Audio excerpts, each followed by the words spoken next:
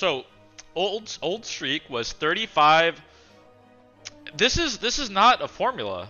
This is just wrong because where x equals current streak, that doesn't mean anything. So that means what this means is streak gold equals 35, and if they had a streak of 5, 355. This is not how a formula works.